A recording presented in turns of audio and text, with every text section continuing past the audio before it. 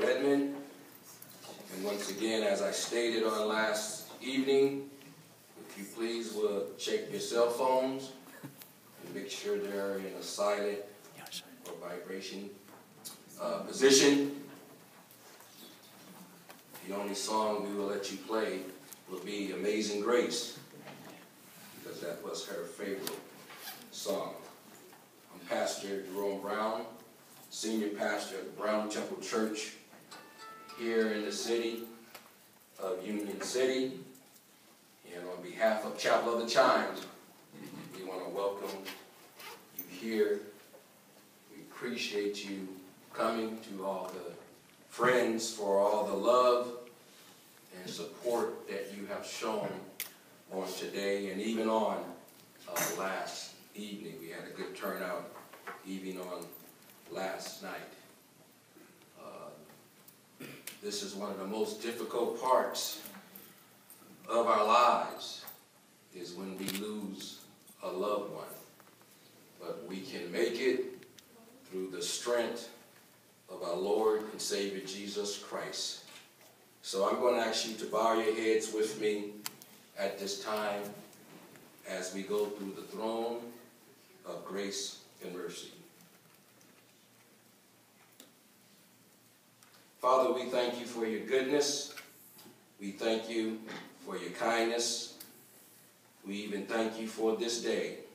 Truly, even this day that you have made, we're rejoicing and being glad. We even thank you as we take time out to celebrate the life of a wonderful person, the life of a mother, the life of a wife, the life of a grandmother, the life of a great-grandmother, even the life of a daughter. We ask your divine presence to come in and encourage us. Someone needs your comforting spirit to comfort them, to give them the strength to go through. We know that you're able. We trust and we believe in you, that you will be our honored guest, even at this homegoing service. This we ask in your Son, Jesus Christ's name. Thank God. Amen. I heard my amen corner. My biggest supporter, so I'm telling y'all right now, is that young lady back there. I don't know what her age was. I think she's about, what, 4 or 5? She's 4. She, as I was speaking last night, she kept saying, amen, amen. So, no disrespect to all others. I got my help. My help on her. And I love it. I love it. I want to commend your parents, because the Bible teaches us to train up a child in the way that they should go when they get old. The seed that they're planting, even these amens. And trust me, down the road, it will help them down the road.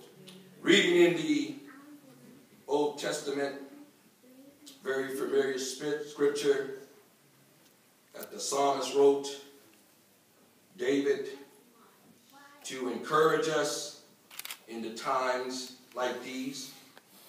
The 23rd division of Psalms reads, the Lord is my shepherd, and I shall not want. He makes me to lie down in green pasture. He leads me beside the still water.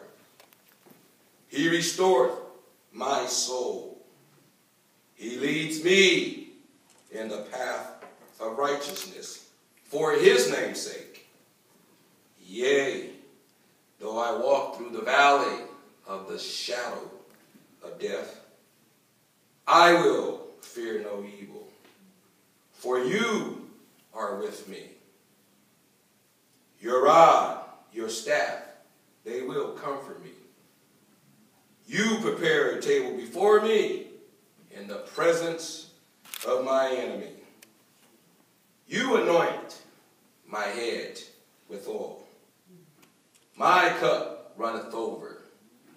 Surely goodness and mercy shall follow me all the days of my life, and I will dwell in the house of the Lord forever.